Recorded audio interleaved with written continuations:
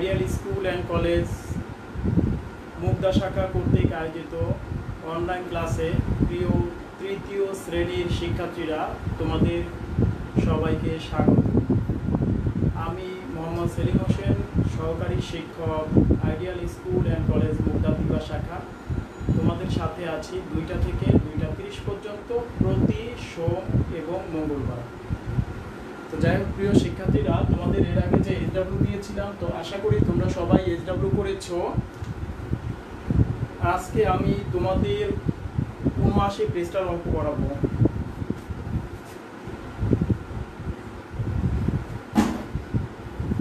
মিনার 250 টাকা 25 পয়সা আছে। সে 120 টাকা 75 পয়সা দামে একটি গ্লাস কিনবে। সে কত টাকা ফেরত পাবে? এখানে দেখো যে 250 টাকা 25 পয়সা আর সে এখান থেকে গ্লাস কিনবে 120 টাকা 75 পয়সা।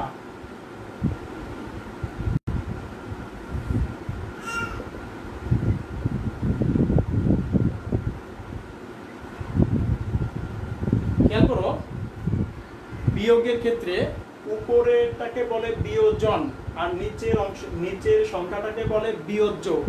আমরা জানি যদি বিয়োজন ছোট হয় সেক্ষেত্রে বিয়োজন ছোট কিন্তু বিয়োজ্য বড়, এখানে তো বিয়োগ করা যাবে না। এখন আমরা কিভাবে অঙ্কটা করব? তো দেখো 250 টাকা থেকে আমরা 1 টাকা নিব আর 1 টাকা সমান 100 পয়সা। তাহলে এইখান থেকে 1 টাকা নিলে থাকলো 249 টাকা, আর ওই 1 টাকাকে আমরা 100 পয়সায় রূপান্তর করব। ওই 100 পয়সা 125-এর সাথে যোগ হয়ে যাবে, তাহলে হলো 125 পয়সা। এখন আমরা বিয়োগ করতে পারবো। তাহলে দেখো মিনার আছে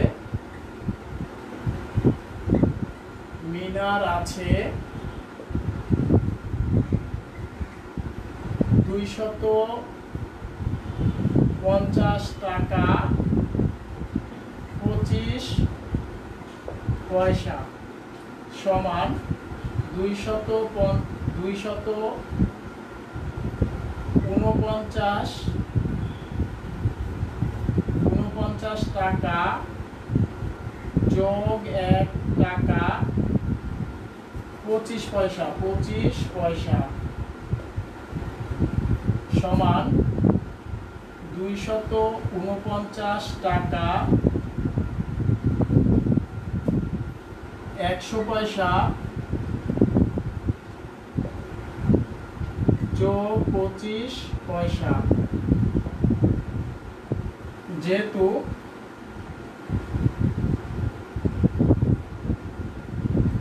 1 টাকা সমান 100 পয়সা সমান 249 টাকা 125 পয়সা। এখন আমরা বিয়োগ করতে পারি। তাহলে এখন মিনার আছে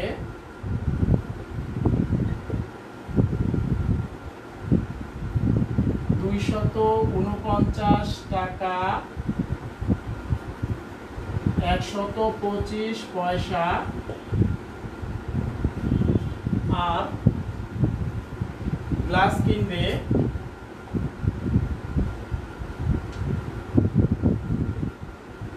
সে গ্লাস কিনবে 120 টাকা 75 পয়সা।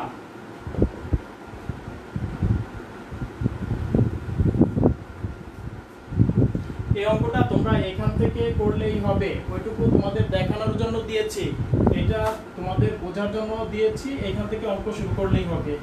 এখন দেখো বিয়োগ চিহ্ন, এখানে থাকলো 50 পয়সা আর এখানে থাকবে 129 টাকা। তাহলে সে কত টাকা ফেরত পাবে? সুতরাং সে ফেরত পাবে 129 টাকা 50 পয়সা। অতএব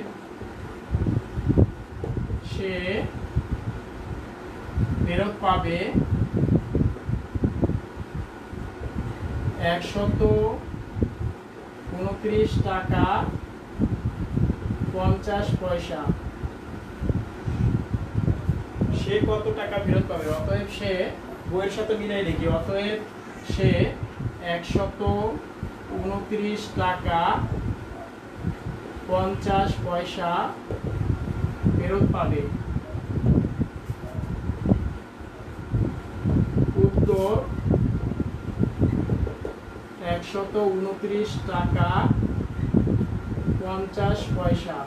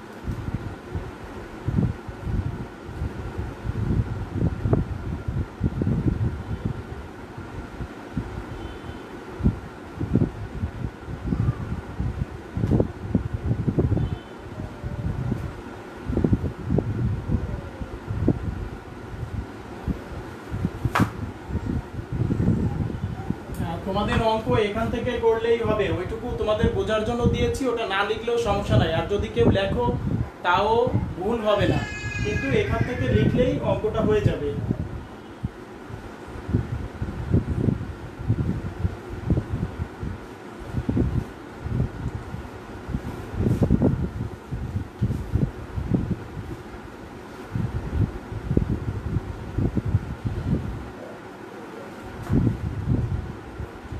এবার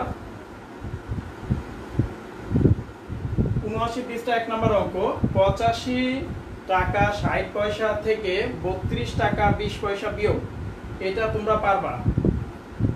380 টাকা 90 পয়সা থেকে 210 টাকা 45 পয়সা, এটা তোমরা বিয়োগ করতে পারবা। 3 নম্বর অঙ্ক, 850 টাকা 55 পয়সা থেকে 270 টাকা 40 পয়সা বিয়োগ, এটাও তোমরা পারবা, বিয়োগ করে দিলেই হয়ে যাবে। 4 নম্বর অঙ্ক,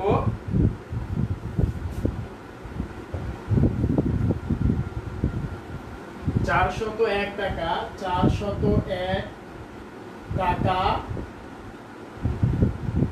15 পয়সা বিয়োগ 97 টাকা 80 পয়সা। 97 টাকা 80 পয়সা। এখানে খেয়াল করো, আমাদের যদি এই টাকাটা আমরা নিচে নিচে লিখি, এটা রাখ, 401 টাকা 15 পয়সা, 15 পয়সা। আবার 97 টাকা 80 পয়সা, 80 পয়সা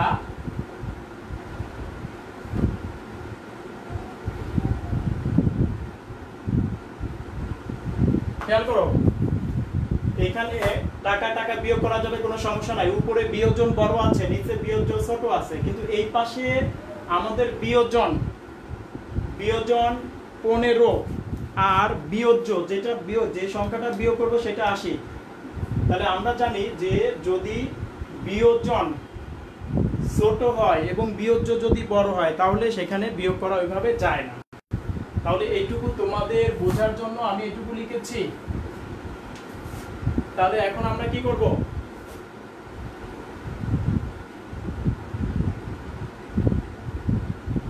এখানে 401 টাকা এখন আমাকে কি করতে হবে, 401 টাকা থেকে 1 টাকা নিব, ওই 1 টাকাকে 100 পয়সায় রূপান্তর করব। তাহলে এখান থেকে যদি 1 টাকা নেই, এখানে থেকে যাবে 400 টাকা।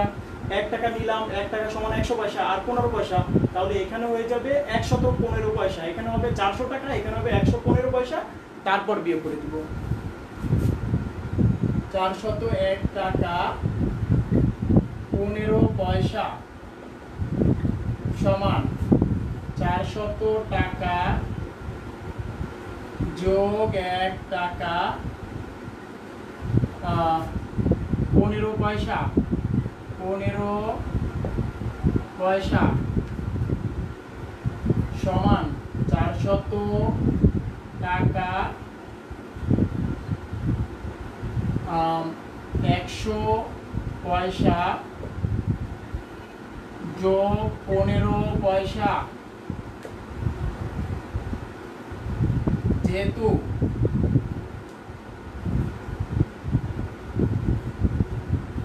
যেহেতু 1 টাকা সমান 100 পয়সা, 100 পয়সা সমান 400 টাকা 115 পয়সা।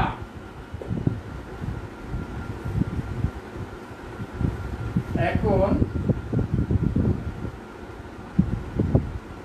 তাহলে 401 টাকা 15 পয়সা আমরা ভাঙায় পাইছি 400 টাকা 115 পয়সা। এখন তাহলে আমরা লিখি 400 টাকা 115 পয়সা বিয়োগ 97 টাকা 80 পয়সা, 80 পয়সা। তোমরা সবগুলো অঙ্ক এভাবে করবা, তাহলে আর অঙ্কটা সহজ হবে। এখন দেখো 35 পয়সা বিয়োগ করলে 35 পয়সা হয়। এখানে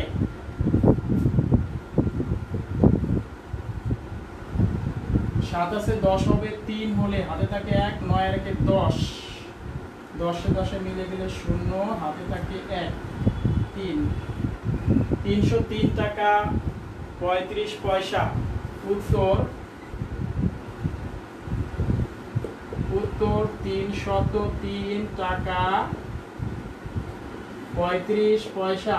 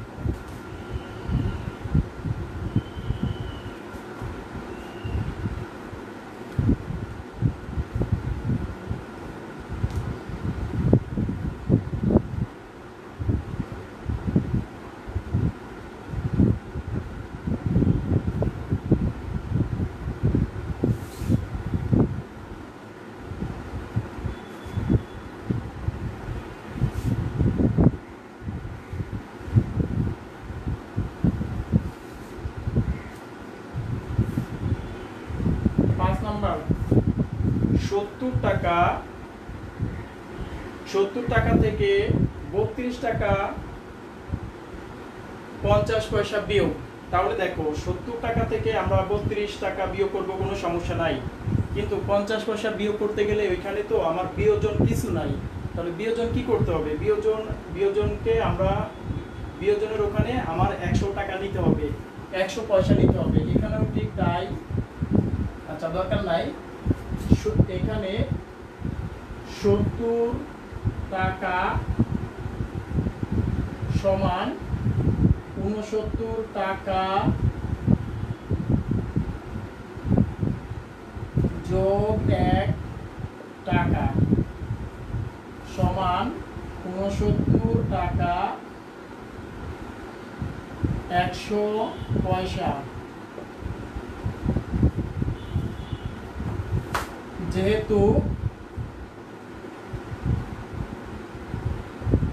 1 টাকা সমান 100 পয়সা,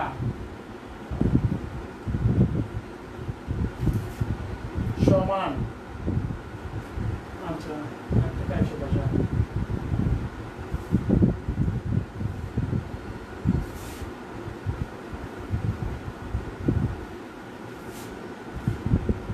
আচ্ছা, এখন আমরা কি করব, 69 টাকা 100 পয়সার থেকে 32 টাকা 50 পয়সা বিয়োগ করে দিব। 69 টাকা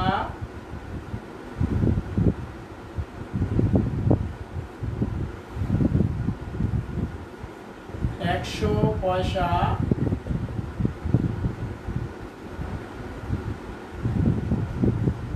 টাকা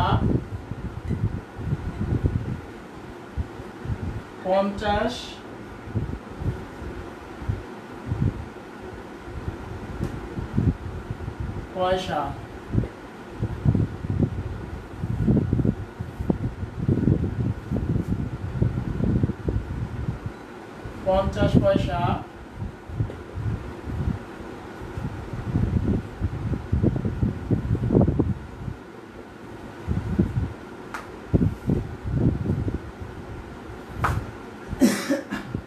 উত্তর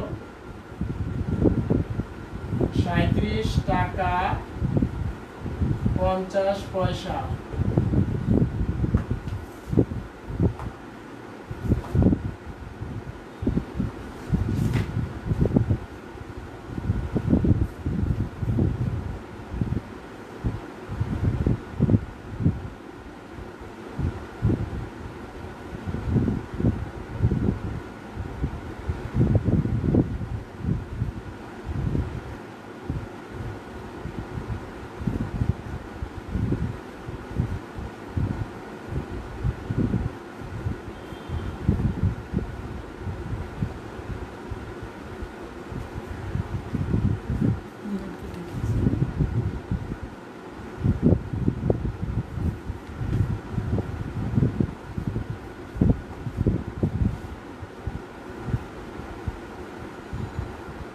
সত্তর টাকা থেকে 32 টাকা 50 পয়সা বিয়োগ করতে গেলে আমরা কি করব, যেহেতু 32 টাকা 50 পয়সা আছে, 70 টাকার সাথে কোনো পয়সা নাই, তাহলে আমরা 70 টাকা থেকে 1 টাকা নিব। আচ্ছা, তাহলে 70 টাকা থেকে 1 টাকা নিলে থাকে 69 টাকা, আর 1 টাকাকে আমরা 100 পয়সায় রূপান্তর করব। রূপান্তর করার পরে আমরা বিয়োগ করব। তাহলে 70 টাকার পরিবর্তে লিখলাম 70 টাকা 69 টাকা, আর 1 টাকাকে লিখলাম আমরা 100 পয়সা। তারপরে আমাদের বিয়োজ্য যেটা আছে সেটাকেই লিখে দিয়েছি। এই কাজটা আমরা কোন ক্ষেত্রে করব, যখন কোনো অঙ্কের ক্ষেত্রে বিয়োজ্য, উপরটাকে বলে বিয়োজ্য, যদি পয়সা বিয়োজ্য যদি ছোট হয় আর বিয়োজন যদি বড় হয়, তখন আমরা টাকা থেকে পয়সা নিব, পয়সা নিয়ে টাকা থেকে যে টাকা আছে সেখান থেকে 1 টাকা নিব, 1 টাকা নিয়ে ওইটাকে আমরা পয়সায় রূপান্তর করব। তারপরে যে পয়সা আছে ওই পয়সার সাথে যোগ করে দিব। 70 টাকার সাথে কোনো টাকা নাই, তাহলে আমরা 70 টাকার সাথে 00 পয়সা ধরবো। তাহলে এখান থেকে 1 টাকা নিয়েছি, 1 টাকা নিলে সেটা হয় 100 পয়সা, তাহলে 0 পয়সার সাথে যোগ দিলে 100 পয়সাই হয়ে যায়।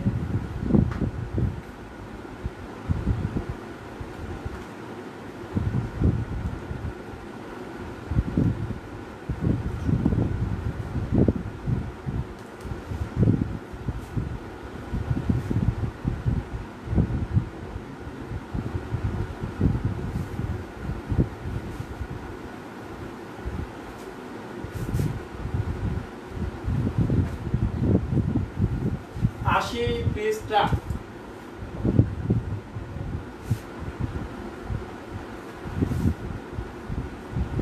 এক নম্বর অঙ্ক, এটা পাশাপাশি লিখে দেওয়া আছে, কিন্তু তোমাকে নিচে নিচে লিখে যোগ করতে হবে। 2 নম্বর অঙ্ক, 2 এর 2 নম্বর অঙ্ক, 47 টাকা 70 পয়সা থেকে 29 টাকা 75 পয়সা বিয়োগ। 47 টাকা, 47 টাকা 70 পয়সা বিয়োগ 29 টাকা, 29 টাকা 72 পয়সা। তোমরা যারা অঙ্ক কম বোঝো তারা করবা কি, এ জাতীয় অঙ্ক দেখলে যদি দেখো বাম পাশে পয়সা বড় আছে, আচ্ছা এখন এখানে দেখো এখানে আছে 70, এখানে আছে 75, তাহলে আমার অবশ্যই বাম পাশে 70 ছোট আছে, এটা হচ্ছে বিয়োজন আর বিয়োজ্য বড় আছে। তখন তোমাকে কি করতে হবে, বাম পাশে থেকে 1 টাকা নিয়ে সেটাকে পয়সায় রূপান্তর করতে হবে, রূপান্তর করে ওই 70 পয়সার সাথে যোগ দিবা।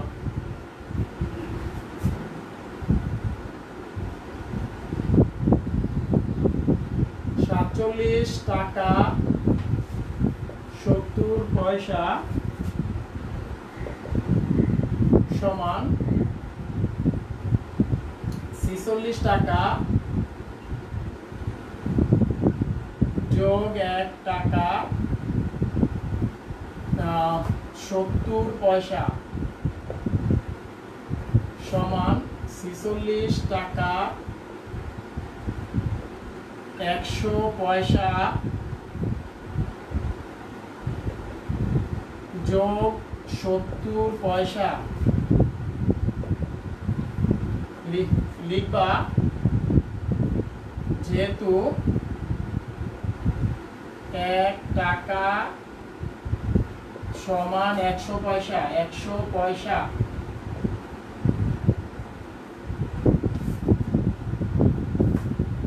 সমান 46 টাকা 170 পয়সা।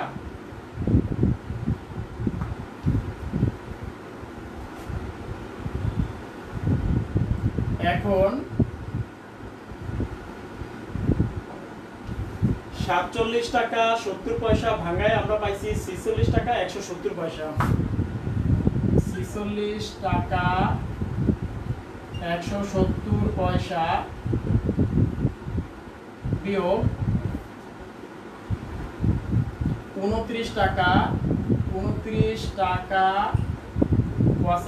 পয়সা বিয়োগ করে দাও। 5 আছে 10 হবে, 5 হলে হাতে থাকে 1, 7 আর 1 8, 9 95 পয়সা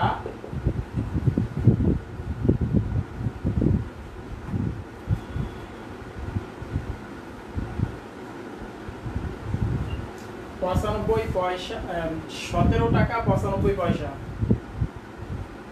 উত্তর 17 টাকা 95 পয়সা।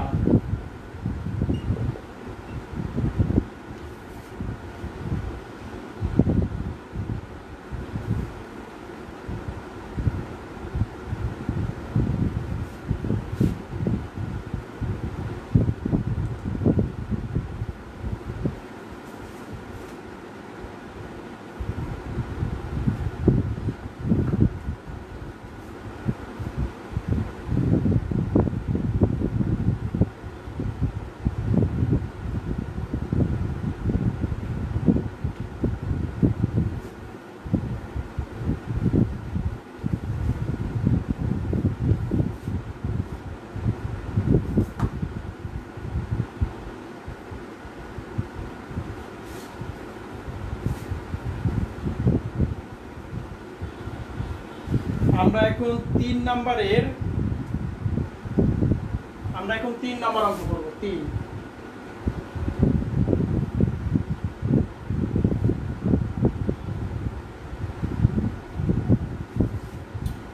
69 টাকা 25 পয়সা 69 টাকা 25 পয়সা 69 টাকা 25 পয়সা 28 টাকা 80 পয়সা 28 টাকা 80 পয়সা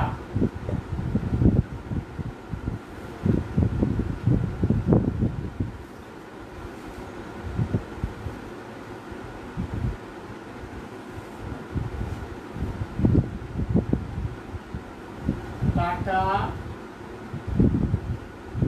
পয়সা। এখানে দেখো 5 8 আর 2 10 105 পয়সা, আর এখানে হইছে 97 টাকা 105 পয়সা মোট। আচ্ছা, মোট না লিখলেও চলবে। আচ্ছা, এখন 97 টাকা 105 পয়সা। আমাদের দেখো 105 পয়সার মধ্যে 1 টাকা লুকায়, 105 পয়সার মধ্যে 1 টাকা আছে, তাহলে 105 পয়সা থেকে 1 টাকা বের করে 97 টাকার সাথে যোগ করে দিব। 97 টাকা 100 পয়সা যোগ 5 পয়সা সমান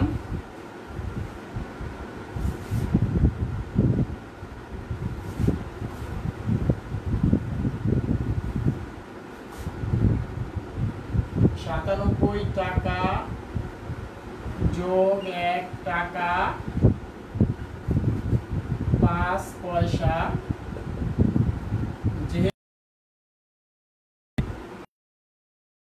যেহেতু 1 টাকা সমান 100 পয়সা, 100 পয়সা। কেউ যদি লেখো 100 পয়সা সমান 1 টাকা তাও হবে, কোনো সমস্যা নাই। সমান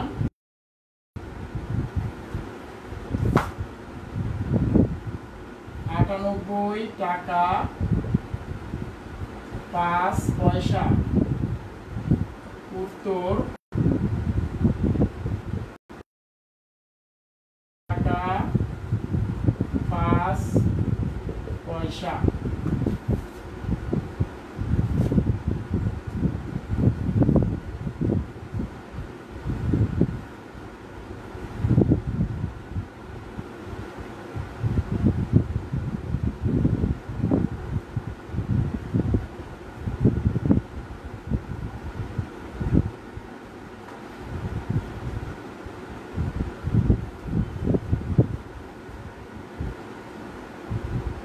যোগ অঙ্কর ক্ষেত্রে উপরে বিয়োজন যদি ছোট হয়, দেখো যোগ অঙ্কর ক্ষেত্রে উপরে বিয়োজন ছোট, নিচে বিয়োজ্য বড়, কোনো সমস্যা নাই। যোগের ক্ষেত্রে সরাসরি তুমি যোগ করে দিবা। আচ্ছা, যোগ করে দিয়ে এখানে আমরা পেয়েছি 105 পয়সা, তাহলে আমরা জানি 1 টাকা সমান 100 পয়সা, তাহলে এখান থেকে 1 টাকা নেয়ার পরেও আমার 5 পয়সা থাকে, তাহলে 100 এখানে লিখলাম 97 টাকা 105 পয়সা। আচ্ছা, 97 টাকা আর 105 পয়সাকে লিখলাম 100 পয়সা যোগ 5 পয়সা। তারপরের লাইনে আমি কি করেছি, এই 100 পয়সা সমান 1 টাকা, তাহলে এখন 100 পয়সাকে 1 টাকা লিখলাম আর 5 পয়সা বসিয়ে দিলাম। এবার 97 টাকা যোগ 1 টাকা সমান 98 টাকা আর 5 পয়সা।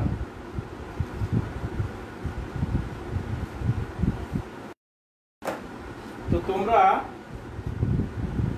80 পৃষ্ঠায় যে অঙ্কগুলো আছে সে অঙ্কগুলো তোমরা ঠিক এভাবেই করবা, আমি যেভাবে দেখাই দিয়েছি ঠিক এভাবেই অঙ্কগুলো করবা, তাহলে কোনো সমস্যা হবে না। যে অঙ্কে দেখবা পয়সার ক্ষেত্রে ডান পাশে যে পয়সা থাকবে, পয়সার ক্ষেত্রে যদি বিয়োজন, উপরেরটাকে বলে বিয়োজন, বিয়োজন যদি ছোট হয় আর নিচে বিয়োজ্য যদি বড় হয়, সেক্ষেত্রে তুমি করবা কি, বাম পাশ থেকে 1 টাকা নিবা। 1 টাকা নিয়ে তাহলে বাম পাশে যে টাকা আছে সেখান থেকে 1 টাকা কমে যাবে, তো ওই 1 টাকাকে 100 পয়সায় রূপান্তর করে তোমার বিয়োজন যে পয়সা আছে ওই পয়সার সাথে 100 পয়সা যোগ করে দিবা, যোগ করে দিয়ে তারপরে অঙ্কটা করবা।